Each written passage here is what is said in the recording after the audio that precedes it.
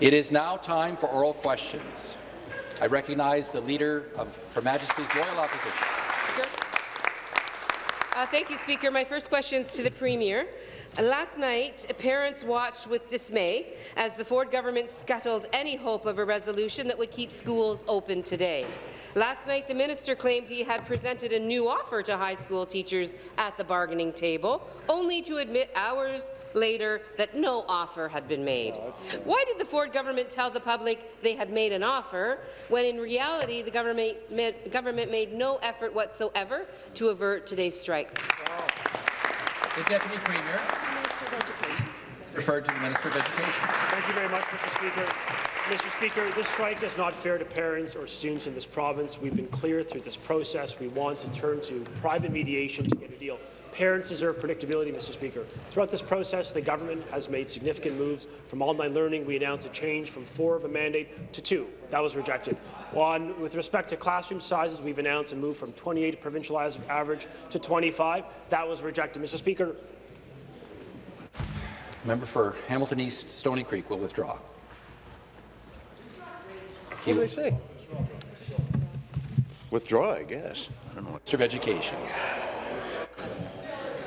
Mr. Speaker, the point is that we remain focused on getting a deal because parents deserve that predictability. It is unacceptable that this strike is proceeding, given that there's a tool in the toolbox, private mediation, that worked for CUPE. We hope in good faith, and I remain hopeful that the unions will accept this, we can get a deal, and provide predictability for the children of this province. The supplementary question. Well, Speaker, what seemed clear to parents watching last night is that teachers were waiting at the bargaining table, ready to work, while the Ford government was organizing yet another press conference for their minister, one where the minister claimed he had made an offer that he, in fact, had never made. Why is the government working so hard to avoid blame here, Speaker, when they could have been working hard to actually resolve this mess? Minister to reply. Mr. Speaker, every time our government has made significant, reasonable proposals in good faith to the OSSTF, not only have they rejected our proposals, but actually neglected to advance any new proposals since the first day our bargaining commenced. Mr. Speaker, you can't have it both ways. They cannot outright reject every proposal of the government but not bring any new proposal to the table. The onus is on OSSTF to bring forth a new option if they reject the current ones we've changed. Mr. Speaker, we've made many changes to our proposals because we are listening to parents. And, Mr. Speaker, our commitment to the parents of this province to stand with them against escalation. Their kids deserve to be in class. I remain hopeful we can get a deal because parents, students and the teachers themselves should be in class today. The final supplementary. Well, Speaker, here's what people see. The Ford government rolled into office and announced they'd be firing 10,000 teachers. They said larger classes would make students tougher. They said Alabama-style mandatory online learning was coming to Ontario.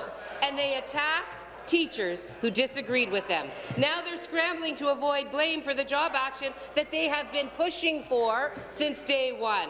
So why won't the Ford government stop putting their energy into avoiding blame and start working to avoid further strikes by fixing this mess that they have put us all in? Minister. Mr. Speaker, I think parents in Ontario know that irrespective of the political party and the government of the day, the teacher unions and their leadership choose to escalate, irrespective of the Premier. That is what unites Bob Rae, Kathleen Wynne, Mike Harris, and Kathleen Wynne, as well as now Doug Ford. That is the fact, and parents know it to be true. However, Mr. Speaker, with respect to how we move forward, we look to a private mediator, a mechanism we used just a month ago with CUPE to get a deal. Mr. Speaker, what is true through the process is that they have not made any new proposals, but in addition to that, they have sort of hardened their position on the increase in compensation to $1.5 billion across teacher tables. We're offering for taxpayers a $750 million increase. Teachers are well compensated, the second highest in the country. We value their work. Mr. Speaker, $750 million is a reasonable offer. However, they've insisted to get a deal requires a $1.5 billion increase. Response? We think that's unreasonable. We're going to continue to focus on our students and invest in their futures. Very much. The next question, once again, the Leader of the Opposition. Speaker, my next question is also to the Premier. You know, an agreement can only be reached through a fair bargaining process, but this government is ignoring the key issues. Teachers are worried about class sizes, and so are parents. Teachers are worried about e-learning, and so are students. Teachers would rather be instructing kids, and yet this government has always wanted to pick a fight. Will this government stop ignoring the key issues and get back to the bargaining table with a sincere effort to fix the mess and reverse their damaging cuts? Deputy Premier, referred to the Minister of Education. Thank you, Speaker. Mr. Speaker, it is under this government that we've increased public expenditure in the defence of public education at the highest levels ever recorded. We're on track to spend $1.2 billion more this year than we did last year. Mr. Speaker, with respect to classroom sizes, the evidence overwhelmingly suggests that in the early years, classroom sizes ought to be smaller. Under our government, we are maintaining the smallest classroom sizes for the early years of education for the youngsters of this province. Mr. Speaker, when it comes to the provincial average, we moved that from 28 to 25, and that was opposed by unions. We moved the online. We announced an online change to the online courses, from 4 to 2. That was rejected. Mr. Speaker, the constant is the escalation by unions, the union leadership, against students. And the casualty of these impacts are them out of class today. And I'd hope every member of the legislature would oppose further escalation, stand with parents. Response? We remain hopeful. We remain hopeful on getting deals to keep kids in class. Supplementary question. Speaker, all the members of this government need to do is look in the mirror to see what escalation looks like. They started picking the fight a year ago, Speaker. Across Ontario this morning, however, working mums and dads had to scramble for childcare options, which are tricky to pin down at the best of times, Speaker. And some parents have had to take a vacation day or go a day without pay, all because this government has created chaos in our education system. This strike absolutely could have been avoided. Why has the Ford government added more chaos into the hectic lives of working families at the same time they can least afford it? Minister.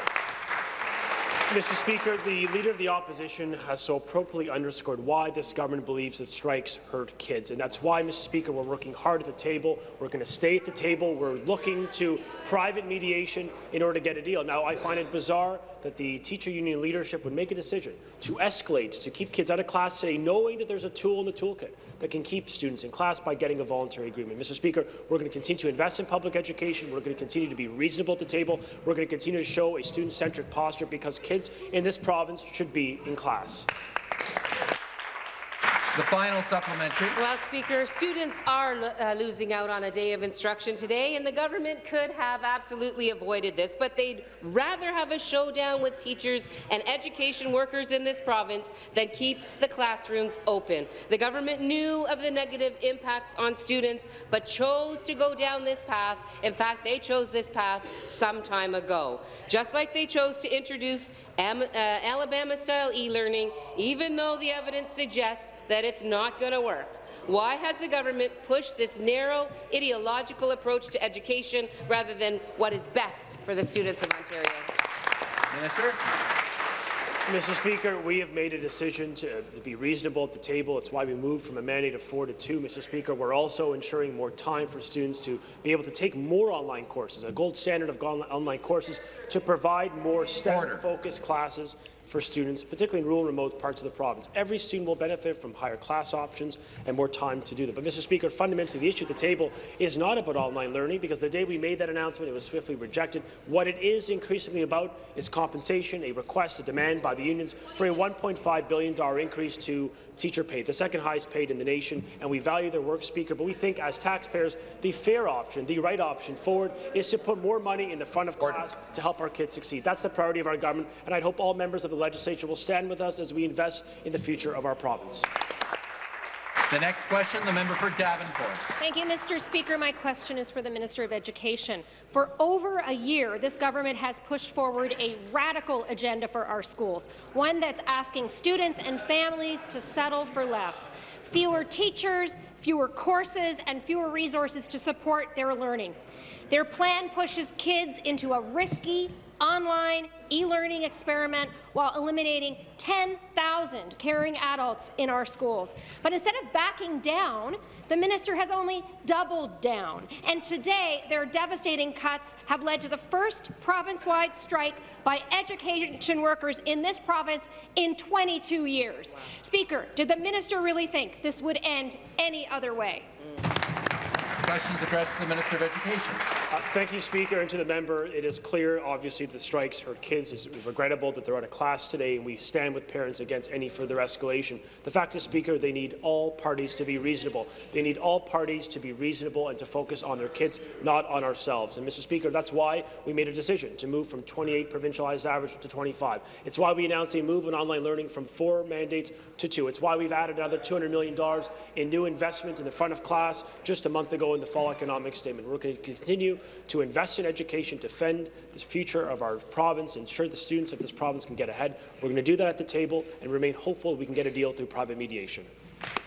The supplementary question.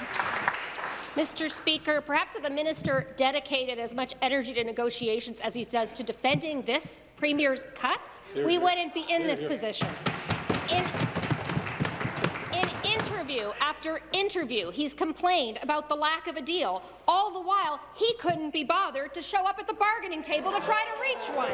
Speaker, Ontarians have made themselves abundantly clear. They don't want this government's cuts to our classrooms. Will the minister drop the spin, work today to keep this to a one-day strike, and reverse his cuts to our classrooms? Minister.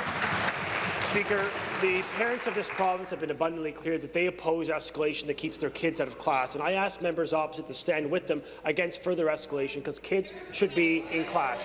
Mr. Speaker, the focus of this government is to be reasonable, to be focused on getting deals. We did this with CUPE. We turned to a private mediator, and I'm asking OSSTF in good faith to do so. The fact is they put a priority on a $1.5 billion compensation increase where we think taxpayers, it is reasonable and it is fair to give them a 1% increase, a $750 million increase, while ensuring additional dollars go to help our kids get ahead. That's the focus of the government. We're going to continue to be reasonable, but most importantly, Speaker, we're going to continue to focus on keeping kids in class. Thank you. The next question, the member for Etobicoke Lakeshore. Thank you, Mr. Speaker. And my question is for the Minister of Education. Mr. Speaker, parents across my riding of Etobicoke Lakeshore and across Ontario fell victim to significant disruptions in their lives at their hands of the Ontario Secondary School Teachers Federation. The OSSTF's irresponsible one-day strike has created headaches for parents and students alike, with many parents scrambling to find childcare options for their children. Parents know the best way for their child to reach their full potential is to remain in the classroom. Strike action caused by unions impedes the learning environment. The union may think this posturing will help it win at the bargaining table, but this strike only is putting our children at a disadvantage. Mr. Speaker, can the Minister of Education tell the legislature where the government stands on the OSSTF's one-day strike? The question is addressed to the Minister of Education. Thank you very much, Speaker, and thank you to the member from Etobicoke Lakeshore for the question. Mr. Speaker, 100% of parents want their kids to be in class today, and every member of this government agrees. It is why, Mr. Speaker, we stand with parents against escalation. Regrettably, it seems to be we're the only political party that has made that clear in this legislature. Speaker, for 205 days we started bargaining. Months ago, the OSSTF has tabled a proposal. They've not made any changes at all. Our government has, however, on online learning, for classroom sizes, for new investments, and new commitments when it comes to mental health and STEM education. Mr. Speaker, the focus of our government is to get deals that keep kids in class. And contrary to the assertions by the members opposite, we're going to continue to invest more in public education than any government in the history of this province. The supplementary question. Mr. Speaker, I firmly believe the spirit of compromise must prevail if we're going to reach an agreement. So I am tremendously encouraged that our government has been reasonable and student-centric and is calling on unions to provide predictability to parents. But I think there's a lot of confusion about what's really going on, Mr. Speaker. I've heard from parents who are upset, and as a step-parent, we want our kids in school. Parents and guardians aren't sure why teachers are on strike today. Parents want answers. They deserve answers because the minister is right. Strikes do indeed hurt our children. Could the minister please give an example or two that demonstrates how the government has been reasonable and flexible in these negotiations? Minister to reply. Mr. Speaker, this strike, led and initiated by the teachers' union, is unfair for parents and unfair for students. Mr. Speaker, the singular victim of strikes led by teacher union leadership are our kids, the most vulnerable in our classroom. And for middle and low-income families, choosing childcare, finding childcare is very difficult. We find it unacceptable that they are put in this position. Mr. Speaker, our focus is to get a deal through mediation. We actually remain hopeful and focused on getting a deal, ensuring our team stays at the table through our mediator to get a deal that provides predictability. Mr. Speaker, we've reduced our classroom size average. We've reduced the online learning amount from 4 to 2. We've invested more in education than any government in the history of this province. We're going to continue to focus on our kids. We're going to continue to focus on getting deals that provide predictability for the province, for every child in this province. Next question, the member for Brampton Centre. Thank you and good morning, Speaker. My question is to the Premier. It's not just high school students losing a day of education today. In communities across Ontario, elementary and secondary schools are also closed. For example, the Ottawa Citizen reports that parents are scrambling to find care for their kids as schools across the Ottawa region close for the day. These parents don't want to hear the Minister of Education play the blame game, and they certainly don't want to hear him talk about making offers that were actually never made. When will the Ford government stop playing politics with these negotiations and start reaching a real deal? The Deputy Premier. The Minister of Education. And referred to the Minister of Education. Thank you very much, Speaker. In the context of the families in Ottawa region, I'm proud to report, Mr. Speaker, that all 4 boards in Ottawa have received increased expenditure from the government, in addition to the province-wide commitment to increase spending by over $1.2 billion this year than we did last year. Mr. Speaker, we're committed to getting a deal. And for the families in Ottawa, for families in every region of this province, it is unacceptable. It is unacceptable, Speaker, that teacher union leaders have decided to escalate, hurting our kids. Mr. Speaker, we stand with parents against escalation. We call on unions to stay at the table, to stay focused on getting a deal that provides predictability, that ensures children in this province remain in class. The supplementary question. Thank you, Speaker. And back to the Premier. In Ottawa alone, classes are cancelled for about 100,000 elementary and secondary school students. In my community, hundreds of students will be missing school across the Peel region. Parents are scrambling and they are frustrated, Speaker. And the government's response is to hold press conferences about offers that they actually never made. When will the Ford government stop playing games, admit that their reckless cuts have created a crisis and chaos in our classrooms, and make a sincere offer to resolve this issue at the bargaining table? Thank you. Minister.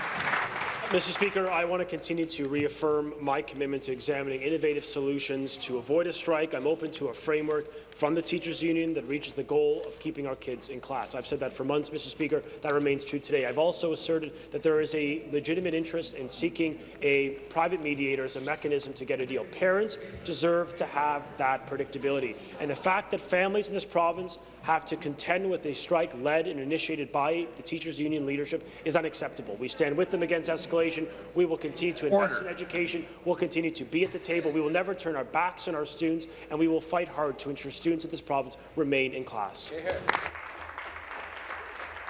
Next question, the member for Simcoe Grey. Well, thank you, Speaker. My question's for the Minister of Health. The Minister, for a year now, the town of Wasaga Beach has operated and funded an after-hours medical clinic as a trial project. The clinic has been well received, and the residents of Wasaga Beach and the broader health community would like to see it continue. Mayor Bolfucci, Council, and town staff are working collaboratively with the LHIN, the Community Health Centre, General Marine Hospital, and the Family Health Organization to find a way to extend the clinic beyond December 30th. There is, of course, a cost to operating the clinic, and municipal taxpayers can't bear the burden of this cost alone. With the news that a local doctor has just recently had his license suspended, the need for the clinic is even greater. So I ask the Minister, Mr. Speaker, if the government could provide some immediate financial assistance so the clinic can remain operational in 2020 until the town pursues and is successful with a doctor recruitment campaign. Questions addressed to the Minister of Health. Well, I thank the member very much for his question, and we are certainly aware of the situation in Wasaga Beach, and we are committed to making sure that everyone in Ontario who needs a primary care provider is given that opportunity. We do have initiatives in place that are designed to assist local communities and organizations to recruit physicians and improve the geographic distribution of physicians and services. And we also offer residency training to internationally trained physicians in exchange for a commitment for them to practice medicine in a community other than in Ottawa and Toronto.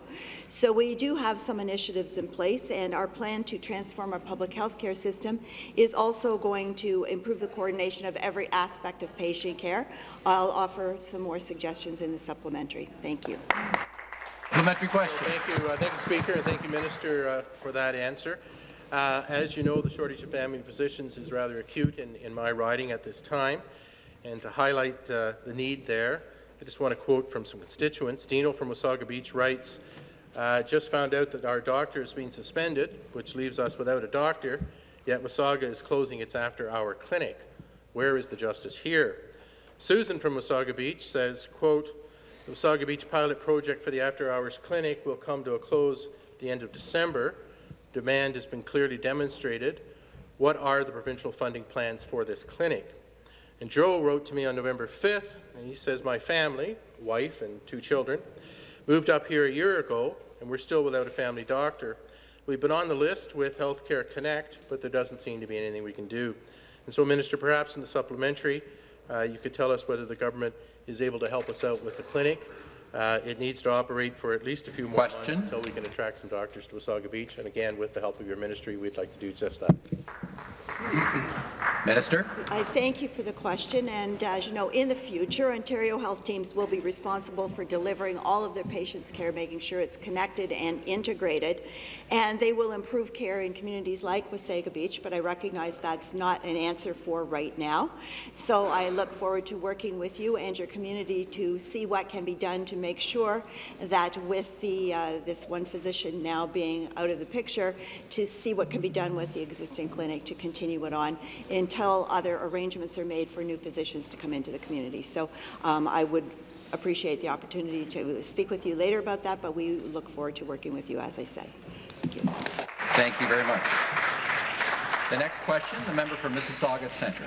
Good morning, Speaker. My question is for the Associate Minister of Transportation. As our population in the region of Peel and around the GTA increases, it is imperative that we continue investing in our transit and highway infrastructure to keep up with economic demands.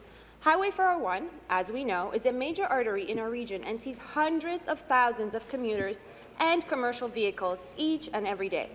Gridlock and heavy traffic make traveling frustrating for us all.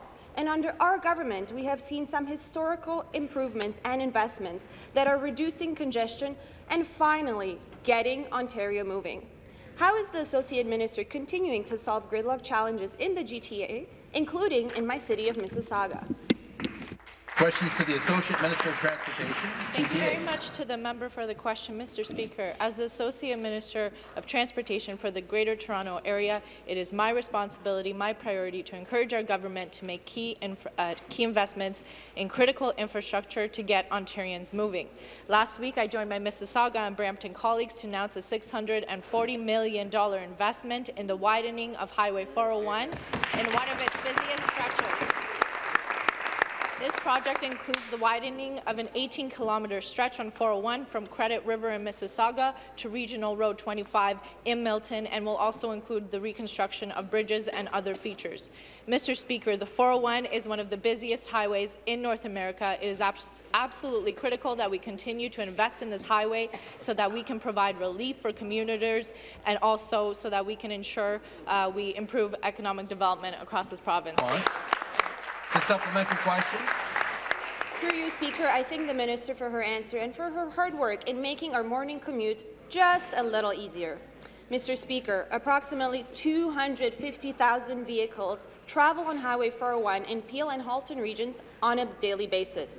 And the section of Highway 401 between Mississauga and Milton that she mentioned is one of the busiest stretches of highway in the GTA. It affects the lives of so many workers and hard-working families and business owners in Ontario. I know that my residents and constituents are welcoming this important project with open arms. With that said, when can we expect to see the completion of the $640 million project, Minister? Minister. Thank you to the member for the question. I'm very pleased to announce that construction is already well underway, and drivers will be able to expect to use the expanded highway by the end of 2022. Commuters will expect to see a mix of 12 and 10-lane collector system from Credit River in Mississauga to Regional Road 25 in Milton, and this will also include a median HOV lane. Mr. Speaker, everyone recognizes how busy the 401 is. This is why this is absolutely critical to ease congestion and improve the traffic flow along the 401 and ease that congestion on the west side of the GTA. Our government recognizes how critical these investments are so that we can get Ontarians moving. Thank you very much. Thank you very much. The next question, the member for Windsor West. Thank you, Speaker. My question is to the Deputy Premier. Earlier this week, the Conservative member for Mississauga Centre signed a letter stating that, as a registered nurse, she calls on Windsor's police chief to demand a consumption and treatment service site in Windsor. The member for Mississauga Centre wrote, and I quote, "Accidental opioid-related overdoses are killing sons and daughters, mums and dads, friends, neighbours, co-workers.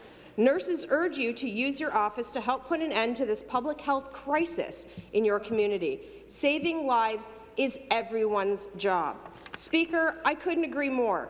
These sites save lives. Windsor's Public Health Unit issued 3 alerts for high overdose-related emergency department visits in the first 2 weeks of November alone.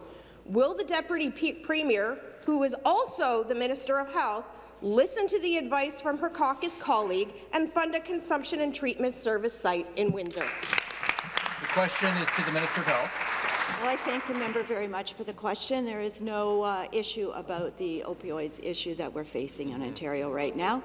It's happening in communities across the province. What we need to do, though, is to make sure that we respond to the applications that we receive. We have received and set up already 16 consumption and treatment services sites. We are waiting for municipalities to submit their applications to us, and when they do, we will review them and we will apply the same criteria that we've applied to the previous 16. So we await any news or any applications that we will receive from Windsor. If there's a serious concern there, which I have no doubt of what you're saying, we want to be able to help, and we want to be able to make sure that people can receive the wraparound treatment services that they need in order to be able to remove themselves from not taking opioids anymore, but also to be able to receive the other health and social service treatment services that they need. Member for Parkdale High Park, supplementary. Back to the Deputy Premier. It's not just the member from Mississauga Centre who echoes the calls made by New Democrats, healthcare professionals, frontline crisis workers, and those with lived experience. This past summer, the member from Peterborough-Kawartha said that he would help gather 10,000 signatures and bring a petition to Queen's Park to request a consumption and treatment site in Peterborough. Are the members from Peterborough-Kawartha and Mississauga Centre knowingly giving Ontarians false hope that help is on the way, or is the minister finally ready to reverse her course? I'm going to ask the member to withdraw. Parliamentary comment. Withdraw. Response, Minister of Health. We are actively involved in dealing with this issue. This is a concern for all of us as legislators in this place. It's happening in all of our communities, and we want to make sure that we can provide the supports that are necessary. One is consumption and treatment services sites. There's still several that are being reviewed, and we anticipate issuing the licenses for them to continue to the work that they're doing. But it's not just that. It's when people indicate a wish to be rehabilitated that are going to these sites, we need to make sure that those other support services are there. That's why we've indicated that we are putting $3.8 billion over 10 years into mental health and addiction services treatment, because what often happens when people go to these sites and they want to get into a rehabilitation program, there aren't any detox beds available, and so that opportunity is lost. So it's not just the consumption and treatment services sites, it's the entire progress that people need to take until they can be completely rehabilitated. That is something that we are working on as part of our total mental health and addictions plan. Next question, the member for Scarborough, Rouge Park. Mr. Speaker, my question is for the Minister of Government and Consumer Services. Buying a home is one of the largest and most significant investments that Ontarians make. That is true. Many Ontarians have been eagerly awaiting improvements to the new home warranty program in this province after years of Liberal inaction. I know that many of my constituents and Ontarians across province are eager to hear more about our government's plan to take action on reforming the broken new home warranty system in Ontario. Many Ontarians and the Auditor General have pointed out that the government's governance of Tarion played a central role in the problems with the warranty system. Mr. Speaker, could the Minister please tell this House and new home buyers across Ontario what our government is doing to fix governance at Tarion? The Minister of Government and Consumer Services. Very good. Thank you very much, Mr. Speaker. I'd like to thank the member from Scarborough Rouge River for this very important question, because new home buyers in Ontario and new home owners need to have confidence in the system. And our government has made a commitment to take a look at Tarion and make changes that will better protect new home buyers across this province. And that is what we continue to do, Mr. Speaker. Our ongoing reform of new home warranties in Ontario is focused on providing better practices for new home buyers. We inherited a mess, quite frankly, and our plan addresses this by ensuring, and again, I really stress this, we're ensuring that the right leadership and oversight is in place once and for all. And that is why last week I wrote a letter to the Chair of Tarion and instructed Tarion to change its governance. These changes will overhaul Tarion's governance so there is a proper balance of consumers and home builders at the board table. Thank you very much. Supplementary question. Mr. Speaker, I want to thank the Minister for her answer, her leadership, and taking this important first step that will help put an end to the serious accountability and transparency concerns at Tarion. Our government must ensure Ontarians can have trust in their home warranty system. It was obvious to many that the leadership at Tarion is causing hardship and adding barriers for Ontarians that are seeking help during vulnerable time in their lives. Ontarians need to know that the government is taking sufficient steps to ensure Tarion is fulfilling its mandate is to protect Ontario homebuyers and that their intentions are in the right place. Mr. Speaker, could the Minister please tell this House about the changes that you instructed Tarion's chair to make and how these changes will translate into needed improvements to the new home warranty program in Ontario? Minister to reply. Thank you very much. And again, thank you to the member from Scarborough Rouge Park for this important question, because we have taken decisive action, Speaker. Since receiving my letter last week, Tarion's CEO and board chair have stepped down to make way for new leadership. This will be a team, in terms of the new leadership, that will be committed to implementing a new mandate focused on consumer protection. We have listened, Mr. Speaker, and we have acted. Additionally, before Tarion's next annual general meeting, home builders will no longer dominate the board. There will be a new board with members who have specific competencies. Again, we have listened. An overhaul of the board, Mr. Speaker, is an important first step in rebuilding the trust and confidence of Ontarians when it comes to new home ownership. We want people across this province to have better built homes and ensure that we have the right leadership in place to bring forth that change. Thank you very much, Speaker. The member for Brampton North. Thank you, Mr. Speaker. My question is for the Minister of Education. There's a long history of complaints of anti-black racism in the Peel District School Board. Since the minister announced the review, black community members, not only in Peel, but across the province, have pushed back against the minister's decision to not appoint black reviewers. They know that you need black reviewers at the table to not only contextualize what the community is saying, but to provide recommendations on what is necessary to address anti-black racism in Peel schools. So, Mr. Speaker, my question is very simple.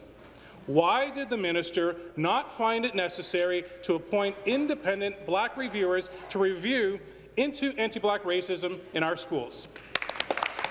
Minister of Education. Mr. Speaker, as I was asked yesterday this question, I was very pleased to confirm that the government has deputized my Associate Deputy Minister, Patrick Case, who is a human rights leader, who is now going to be part of every single review process, who is a black leader across the province, as well as a human rights advocate in the province. He's one of my ADMs for equity. He's been asked to lead the process of the review, hands-on at every single review. Over 120 to date that have been requested. He'll be in every single review. And so the question fundamentally, I think, is knowing that we have these 2 reviewers in place, one of which has been doing this in York Region just previously in a similar issue, knowing that we are immediately, swiftly taking action. I think, Mr. Speaker, the point is we should have confidence in the 3 of them, in Suzanne Herbert, in Ena Chada, as well as Patrick Case, to sit in to make sure that these parents, these students, and educators have a voice. They're able to listen, and they're ultimately able to take immediate action to end systemic racism in Peel. Supplementary, the member for Kitchener Centre. Thank you, Mr. Speaker, and back to the minister. Just to be clear, deputizing the ADM is not the same as having an independent black reviewer assigned to this. Black community members continue to speak out, Mr. Speaker, because we have been here before.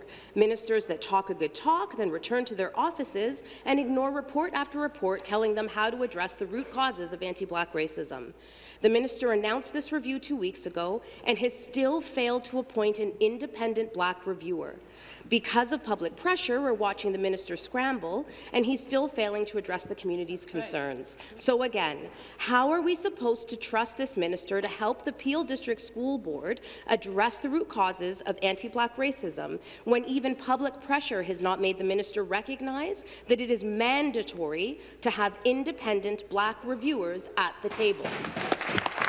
Minister. Mr. Speaker, allegations of discrimination and prejudice are unacceptable. When I found out about these reports brought forth to the government, we took immediate action by calling in reviewers. In addition to the 2 reviewers who have been involved, Ena Chada, who you will know is from Brampton, is the former vice chair of the Ontario Human Rights Tribunal, Mr. Speaker. She is a person from the leader in the South Asian community that will make a difference in that process. In addition, we've appointed Suzanne Herbert, who is a former deputy minister, who's been involved and was a reviewer in the York Region District School Board, as well as appointing and ensuring that the lead reviewer, the lead individual involved in this process is Patrick Case, a leader in the black community of this province. He's at the table, he's hearing every voice, and he's working with the government, of course, as well as with the reviewers, to ensure that we crack down on systemic racism. The next question, the member for Scarborough Agincourt. Mr. Speaker, my question is to the Minister of Heritage, Sport, Tourism and Culture Industries. Minister, I know you are passionate about volunteerism and recognizing those who have selflessly donated their time to support others. We know recognizing those who give so freely of their time can go a long way to keeping them motivated and encourage others to donate their time to causes in communities across Ontario.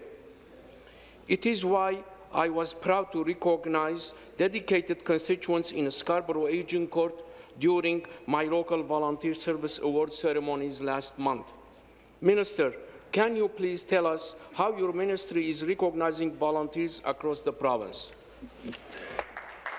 Minister of Heritage, Sport, Tourism and Culture Industries. Thank you very much, Speaker. I want to commend the member from Scarborough Agincourt for his question, for attending his local volunteer service awards, and for his dedication in working with the ethnic media in the province of Ontario. And he's put many hours of volunteerism himself into this province.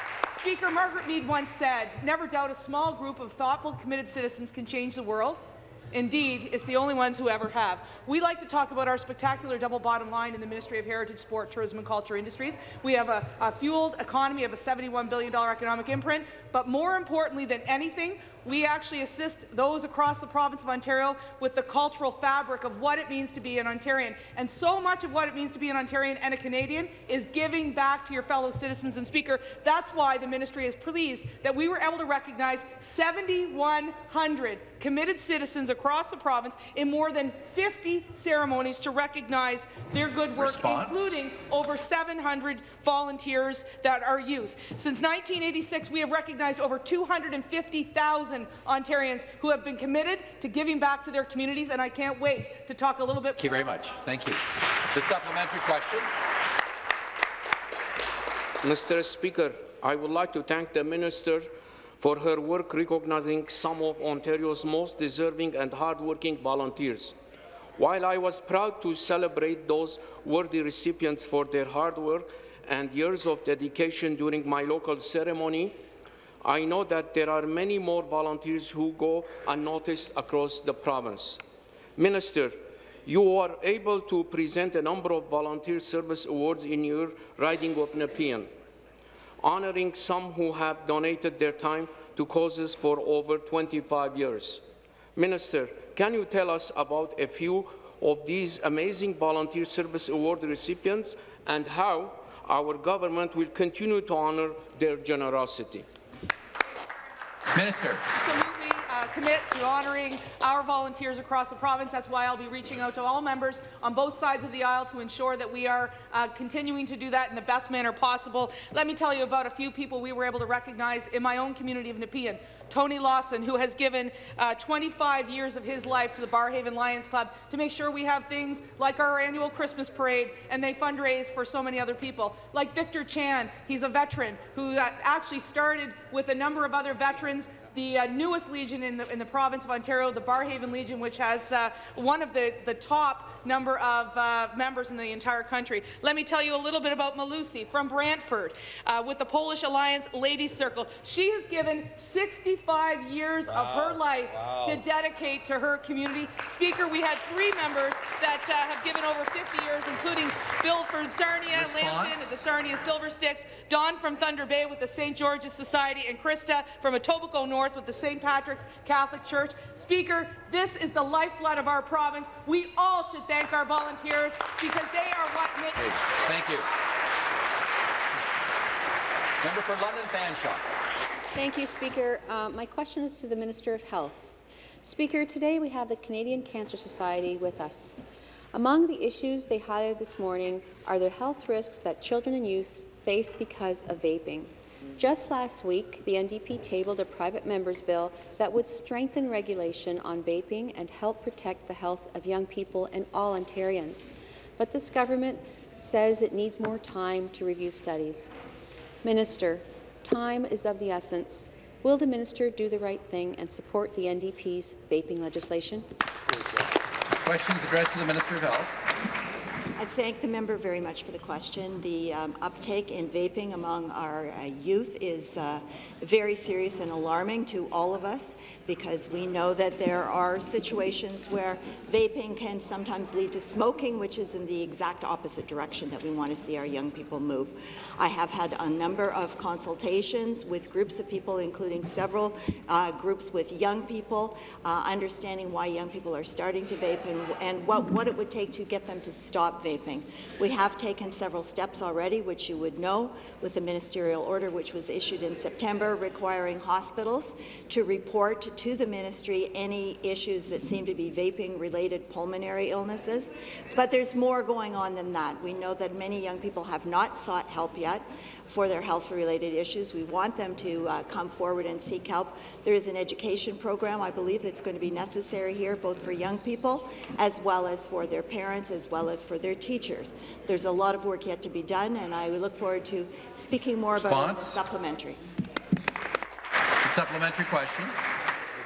The government may boast that they've responded to this growing health crisis by banning the promotion of vaping products in convenience stores and in gas stations.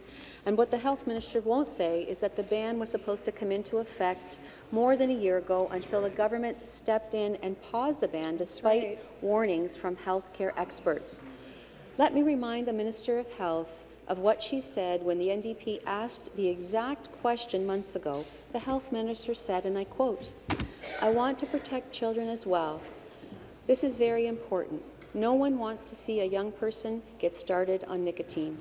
So, my question is, will the health minister acknowledge that 1 year later, she must do more to protect children from vaping by strengthening regulations?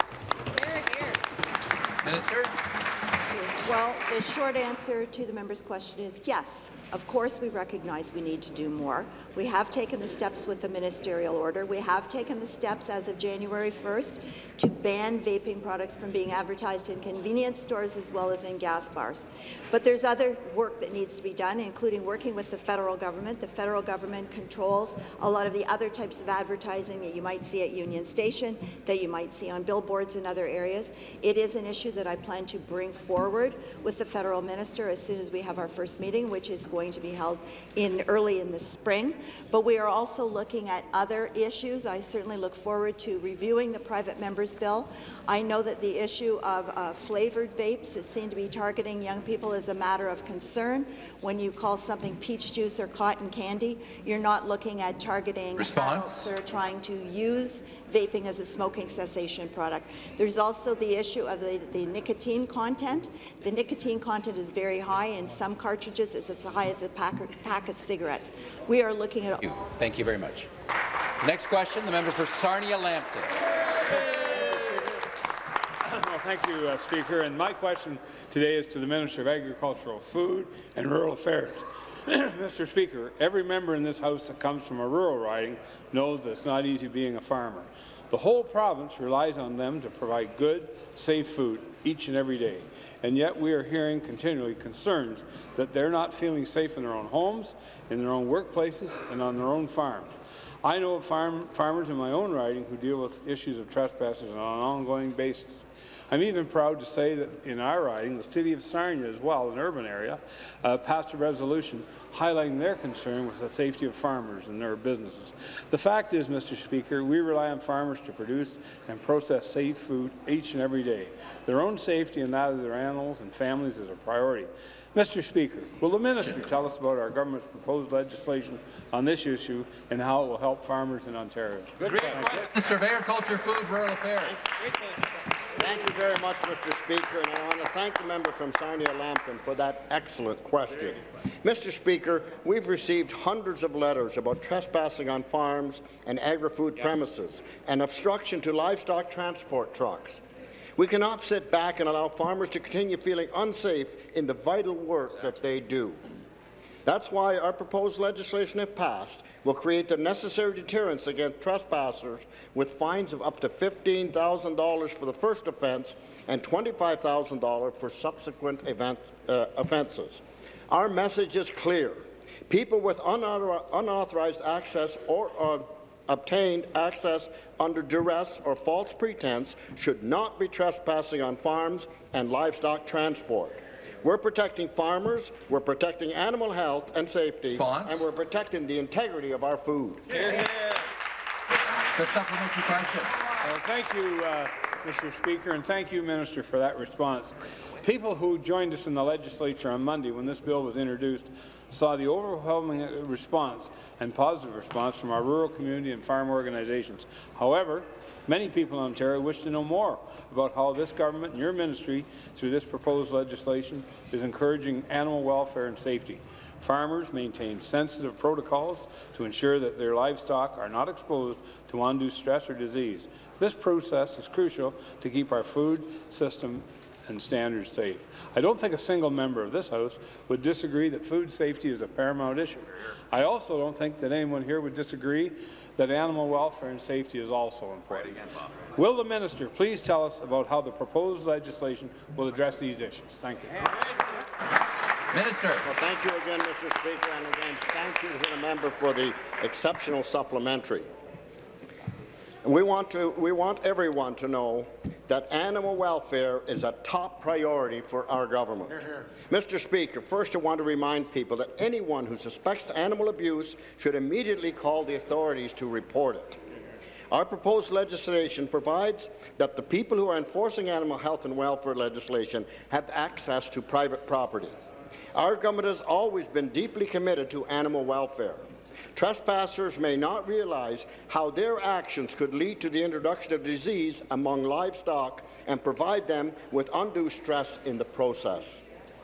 Animal cruelty is a serious issue. If passed, our legislation would strike the right balance and ensure protection for farmers as well as their animals and the integrity of Ontario's food supply. Thank you again, Mr. Speaker. Next question, the member for University Rosedale. Thank you, Speaker. Speaker, my question is to the Minister of Municipal Affairs and Housing. I want to introduce you to Roland. Roland is an 86-year-old senior who lives by himself in a one-bedroom apartment on Walmer Road. And Roland has lived in that apartment for nearly 50 years. But Roland just received an eviction notice which says that he has to move out because the owner, a numbered anonymous corporation, wants the building to be renovated. The property manager says all tenants have to be out, even though none of the permits for the renovations have been filed. Roland has built his life on Walmer Road, and he doesn't think he'll be able to afford another place on his fixed income. Minister, why is this government doing nothing to protect vulnerable seniors like Roland from losing their homes? The Minister of Municipal Affairs and Housing. I want to thank the honourable member for the question. I want Roland to know that our government is doing a lot in the housing space. We've worked very diligently since the first day we were elected, recognizing that this province has a housing supply problem. It's a crisis right across Ontario. No matter where you go in this province, we need more housing and more choice for people. We made some very quick decisions. We worked on the growth plan for the Greater Golden Horseshoe almost immediately upon being elected, and we're going to continue to work in that space to provide intensification around major transit zones and to build more housing and provide more housing opportunities. We're reviewing the provincial policy statement because as the planning playbook for the province, we need to work with our municipal partners on getting more housing built as fast as possible. And we've got a great uptake by our 47 service managers and our 2 Indigenous program administrators. You know, Speaker, I want to say to the member, I want to say to Roland, I want to say everyone in the province, we need to all work together. We need to leverage every single dollar that we have in the system provincially, that the federal government has, and that our municipal partners have. The supplementary question. Back to the Minister. Minister, Roland is not going to be able to afford a 500-square-foot bachelor condo right next to a transit development that costs up to $3,000 to rent, because that is what this government is building. Since taking office, this government has sided with developers time and time again, and they have done nothing to make life better for tenants like Roland. This government has scrapped rent control on new units, they have sat by and allowed rents to skyrocket, and they've done nothing to stop the rise of rent evictions like the one that has happened to Roland and thousands of people across this province. Minister, what are you going to do to help people like Roland and the people all across this province that are suffering from illegal rent evictions? Can members please take their seats? Minister to reply. Speaker, over the first 10 months in 2019, there has been 3,838 rental starts in the Toronto area. Speaker, that's the most rental starts since 1992. Developers have nearly 53,000 new units of rental housing planned for the Toronto area in the third quarter of 2019 alone. And again, don't take my word for it, Speaker. RBC Economics, over the last 12 months, purpose-built rental apartment completion surged to a quarter-century high of 4,300 units in the Toronto area. Speaker, even with those statistics, there is much more work we need to do. We need to work with every single person, not just people who build homes, but also all 3 levels of government. We need to ensure that we're doing everything possible to build nonprofit housing, to build community housing, to retain, repair, and also grow. I just got off the phone, Speaker, Opposition come to order. over the heckles with my federal colleague, Minister Hussain. We had a tremendous conversation before. Thank you very much. Thank you very much. The next question, the member for Perth Wellington. Thank you, Speaker. My question is for the Minister of Natural Resources and Forestry. For 15 years, the previous Liberal government ignored and neglected an industry that is extremely important to communities across rural and northern Ontario, all the while supported by the NDP. I was pleased to see the minister announce today the release of a draft forest sector strategy as a first step to unlocking the full potential of Ontario's forestry sector. It is easy to see how much passion that the minister has for the forestry sector, and I am confident that his hard work, the sector will finally be back on the right track. Can the minister please inform the House on the next steps now that the new draft strategy has been released? Questions to the Minister of Natural Resources and Forestry. Thank you very much, Speaker. And I want to thank the great member for his question as well. I was really pleased, and yes, I am passionate about this industry, and I was really pleased to announce today that we have a plan to help the forest industry grow and thrive. Throughout the past year, I held 7 roundtables all across the province, speaking directly with industry, Indigenous communities and other stakeholders, which led to the development of this plan. Our draft forest strategy will aim to stimulate job creation and promote economic growth, reduce unnecessary burden and cost for businesses, while ensuring that our forests continue to be managed with environmentally conscious ways and with a focus on sustainability. Our government is committed to consulting on this draft strategy, and everyone can comment on it over the next until February 5th, 2020 on the EBR registry. Looking forward to hear from the people of Ontario about how we're continuing to move forward and build Ontario together. Supplementary question. Mr. Speaker, thank you to the Minister for the answer. I'm glad to hear how committed the Minister is to creating an environment that will help the forestry sector succeed in the province of Ontario. It's unfortunate that the Liberals gave up on forestry in Ontario, costing the sector both jobs and further investment in the province. Shameful. However, it is clear the Minister and our government are focusing on regaining those jobs and making Ontario open for business.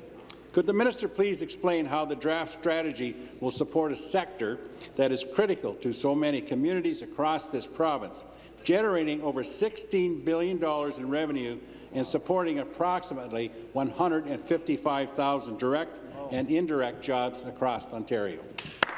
Minister. Thank you to the member again for his question, for his supplemental. Ontario is recognized as a global leader in sustainable forest management, and the draft forest strategy outlines our plan to help the sector grow and adapt to needs of an emerging and future market. The draft strategy is built on 4 main pillars: promoting stewardship and sustainability, putting more wood to work, improving cost competitiveness, and fostering innovation, markets, and talent. The draft strategy also outlines an $84 million investment our government is making to improve Ontario's forest resource inventory, which will inform forest management planning and decision-making in the future. This is a critical step that will help support future work, put more wood to work, and ensure that we are doing sustainable forestry recognized around the world as a leader right here in Ontario. Thank you. The next question, member for Waterloo. Thank you very much, Mr. Speaker. My question is to the Minister of Health. Last December, the Cambridge Ambulance Communications Centre was relocated to Hamilton due to staffing shortages. Staff were told the move would be temporary, but ministry delays have dragged this process out for a full year. Today, there are finally enough staff to return to Cambridge, but because of a black mold problem and technical issues, they've been delayed yet again to January 2020.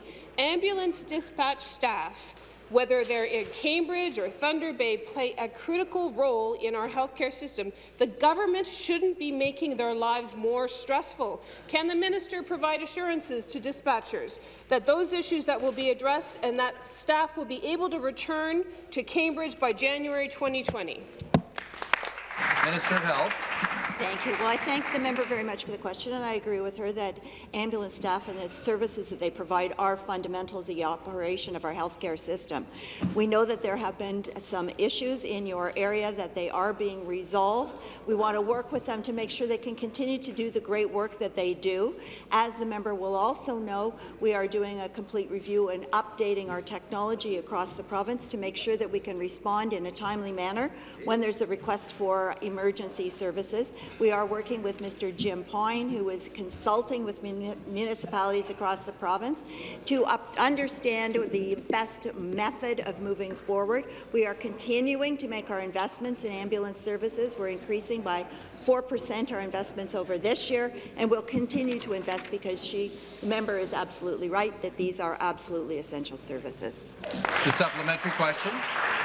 Thank you very much. Again to the minister. Over the last year, Cambridge Dispatch frontline frontline workers have gone above and beyond their scope of duty, despite their hard work. Persistent delays from management and this government and a lack of direction mean another holiday away from their families. And for the ministry, this means incurring thousands of dollars in additional costs, including mileage and travel time and accommodation. This decision was never fully thought out. It was not in the best interest of the dispatchers, who have a very stressful job. And indeed, this is absolutely a waste of money. So, why hasn't the government done more to return Cambridge workers back to their home, Minister? Minister Bell. Well, work has already been done. We are working to make sure that they can return and that they can be in their home communities and continue the services that they're doing. Patient safety is our top priority, and we are committed to reducing ambulance offload delays and other delays that are related. I recognize there's a particular issue in your community, and that is something that we are working hard to rectify, because we want to make sure that our ambulance personnel are able to continue the work that they're doing, to be able to focus on the needs of patients, which is what our system is about at the end of the day. So we will make sure that we offer whatever services we can to make sure that they are up and running, that people are back in their home communities, and they're able to offer the services that patients and families need in their own home jurisdictions. Thank you. The next question, the member for Mississauga Centre. Thank you, Speaker. My question is to the Minister of Heritage, Sport, Tourism and Culture Industries. In my riding and throughout the whole city of Mississauga, I am lucky to see the beauty that art and culture creates, as well as the joy it brings to families and fellow citizens. In fact, in addition to the various programs that are offered throughout the city and supported by our government, we have permanent public art that is accessible and available to be enjoyed by all. These permanent pieces, like the Gala Gateway and the Gala Procession sculptures, tell many stories and draw their inspiration from elements of Canada and the dynamism of performing arts. Minister, you speak so passionately about our need to support all artists so they can share their stories with others across the province. Can you please tell us how your ministry's support for art and culture is allowing artists to continue to share stories that shape Ontario's cultural identity? Minister of Heritage, Tourism, Sport, Culture Industries. I appreciate the question from the member from Mississauga. It is incredibly important that we continue to support our artists and our emerging athletes. And one of the opportunities I had just last week with her colleague from Mississauga, Rudy Cazzetto, was attending an event with a number of artists from Canada who were nominated for awards in Hollywood. Speaker, I always say that we're the world in one province, but we have world-class artists who are showcasing their talents from Ontario around the entire world. And that's why we're very excited to be supporting the Ontario Arts Council with a total of $61.1 million in grants that go to emerging artists throughout the entire province. And last week I had the opportunity to see a number of artists in residence at Harbourfront with the Minister of Children, Community and Social Services, as well as the Associate Minister of Children and Women's Issues. Speaker, our artists across Ontario are contributing to the double spectacular bottom line that we talk about. They're creating great works that we're exposing to the rest of the world, but they're also contributing to the bottom line of our economy to the tune of $71 billion. Thank you, Speaker. That concludes our time for question period this morning. I beg to inform the House that the following documents have been tabled: a report concerning the review of the Cabinet Ministers and Opposition Leaders' expense claims, complete as of December 2, 2019, from the Office of the Integrity Commissioner of Ontario, and the 2019 annual report from the Office of the Auditor General of Ontario. We now have a deferred vote on a motion for closure on Government Order number 26 relating to changes to the standing orders. Call in the members. This is a 5-minute bell.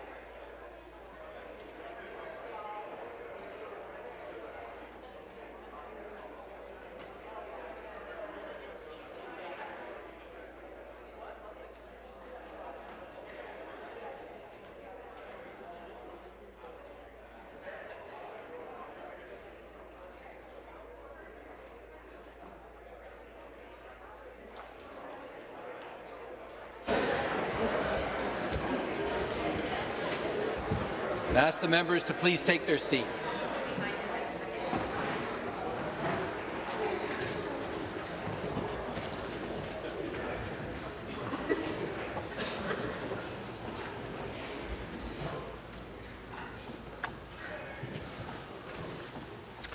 On November 27, 2019, Mr. Calandra moved Government Notice of Motion number 73, now Government Order 26 as amended, relating to changes to the standing orders. On November 28, 2019, Mr. Bisson moved an amendment, and on December 2, 2019, Ms. Singh Brampton Centre moved an amendment to the amendment. Ms. Hogarth has moved that the question now be put. All those in favour of Ms. Hogarth's motion will please rise one at a time and be recognized by the clerk. Mr. Calandra. Mr. Calandra. Mr. Urick. Mr. Urick. Mr. Lecce. Mr. Lecce. Ms. Mulroney. Ms. Mulroney. Ms. Elliott. Ms. Elliott. Mr. Phillips. Mr. Phillips. Mr. Clark. Mr. Clark. Mr. Smith, Bay of Quinte. Mr. Smith, Bay of Quinte. Mr. Hardeman. Mr. Hardeman. Mr. Yakubuski. Mr. Yakubuski. Ms. McLeod. Ms. McLeod. Mr. Tabolo. Mr. Tabolo. Mr. Romano. Mr. Romano. Mr. Walker. Mr. Walker. Ms. Thompson. Ms. Thompson. Mr. Downey. Mr. Downey. Ms. Fullerton. Ms. Fullerton. Ms. Jones. Ms. Jones. Mr. Sakaria. Mr. Sakaria. Mr. Cho Scarborough North. Mr. Cho Scarborough North. Ms. Serma. Ms. Serma. Mr. McNaught. Mr. McNaught. Mr. Coe. Mr. Coe. Mr. Bailey. Mr. Bailey. Mr. Pettipies. Mr. Pettipies. Mr. McDonnell. Mr. McDonnell. Mrs. Marteau. Mrs. Marteau. Ms. Kanji. Ms. Kanji. Mr. Cho Willowdale. Mr. Cho Willowdale. Mr. Gill. Mr. Gill. Mrs. Martin. Mrs. Martin. Mr. Nichols. Mr. Nichols. Mr. Piccini. Mr. Piccini. Mr. Miller, Perry Sound Muskoka. Mr. Miller, Perry Sound Muskoka. Mr. Barrett. Mr. Barrett. Mr. Osterhoff. Mr. Osterhoff. Ms. Midas. Ms. Midas. Mr. Tanagaslan. Mr. Tanagaslan. Mr. Harris. Mr. Harris. Mr. Babber. Mr. Babber. Ms. Hogarth. Ms. Hogarth. Ms. Kusendova. Ms. Kusendova. Mrs. Tangri. Mrs. Tangri. Mrs. Y. Mrs. Y. Mrs. Carhalios. Mrs. Carhalios. Ms. Park. Ms. Park. Mr. Cusetto. Mr. Cusetto. Mr. Pang. Mr. Pang. Ms. Triantafilopoulos. Mr. Triantafilopoulos. Mr. Crawford. Mr. Crawford. Mr. Rashid. Mr. Rashid. Mr. Baumer. Mr. Baumer. Mr. Smith, Peterborough Kawartha. Mr. Smith, Peterborough Mr. Kawartha. Roberts. Mr. Roberts. Mr. Cook. Mr. Cook. Mr. Sandhu. Mr. Sandhu. Ms. Gamari. Ms. Gamari. Mr. Kanapathi. Mr. Kanapathi. Mr. Babikian. Mr. Babikian. Mr. Sabawi. Mr. Sabawi. Mademoiselle Simard. Mademoiselle Simard. And those who are opposed to Ms. Hogarth's motion will please rise one at a time and be Monsieur recognized by the clerk. Monsieur Bisson. Monsieur Bisson. Ms. Fife. Ms. Fife. Ms. Singh Brampton Centre. Ms. Singh Brampton Mr. Centre. Nadishak. Mr. Nadishak. Ms. Sattler. Ms. Sattler. Ms. Lindo. Ms. Lindo. Ms. Shaw. Ms. Shaw. Mr. Mamakwa. Mr. Mamakwa. Ms. Begum. Ms. Begum. Mr. Yard. Mr. Yard. Ms. Yermonta. Ms. Yermonta. Ms. Armstrong. Ms. Armstrong. Ms. Stiles. Ms. Stiles. Mr. Kernahan. Mr. Kernahan. Mrs. Stevens. Mrs. Stevens. Mr. Gretzky. Ms. Mr. Gates. Mr. Gates. Mrs. Gretzky. Mrs. Gretzky. Ms. French. Ms. French. Mr. Miller, Hamilton East Stony Creek. Mr. Miller, Hamilton East Stony Creek. Mr. Singh Brampton East. Mr. Singh Brampton Ms. East. Carpoche. Ms. Carpoche. Ms. Birch. Ms. Birch. Ms. Burns McGowan. Ms. Burns McGowan. Monsieur Bourguin. Monsieur Bourguin. Ms. Bell. Ms. Bell. Mr. Glover. Mr. Glover. Ms. Morrison. Ms. Morrison. Mr. Rakocevic. Mr. Rakocevic. Ms. Monteith Farrell. Ms. Monteith Farrell. Mr. Hassan. Mr. Hassan. Mr. Fraser. Mr. Fraser. Mr. Schreiner. Mr. Schreiner.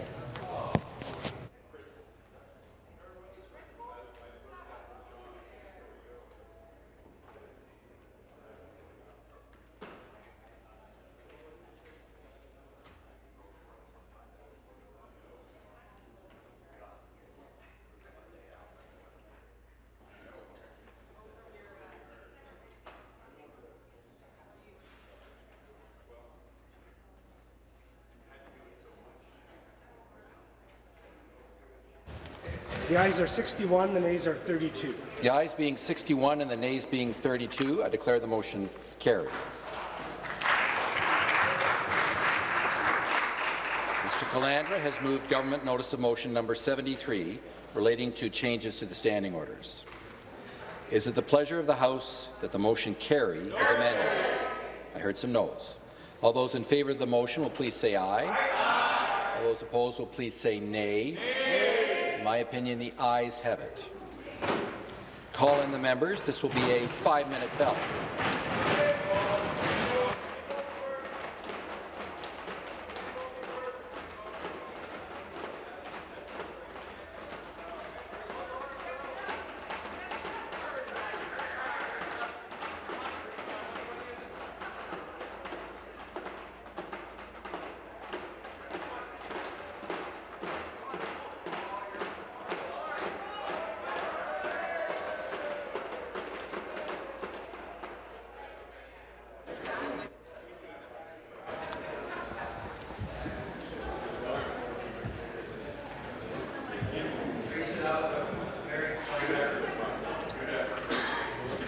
Mr. Calandra has moved Government Notice of Motion number 73 relating to changes to the standing orders.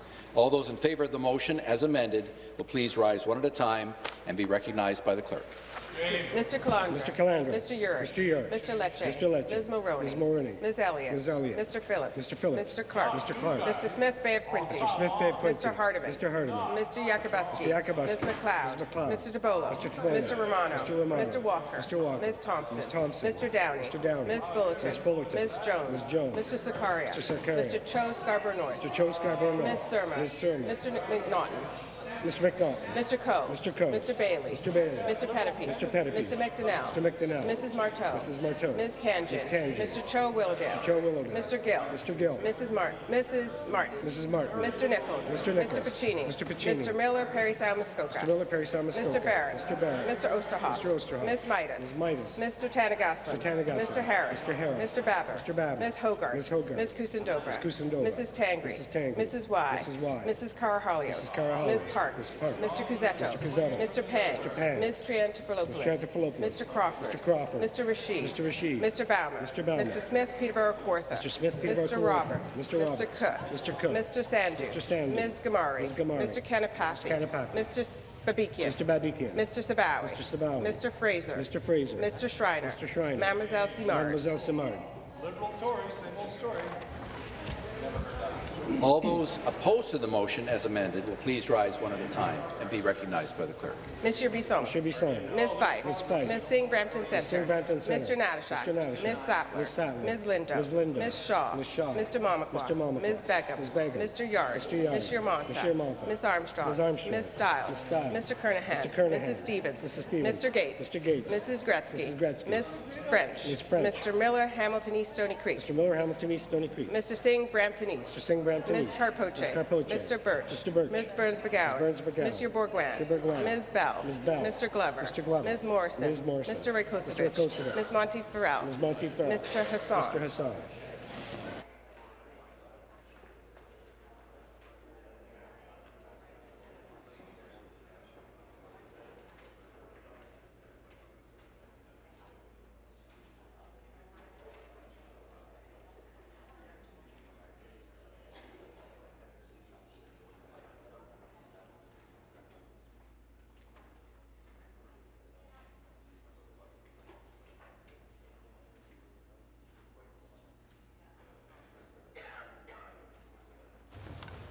The ayes are 63, the nays are 30.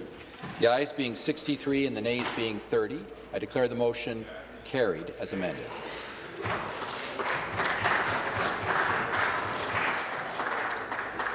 This House stands in recess until 3 p.m.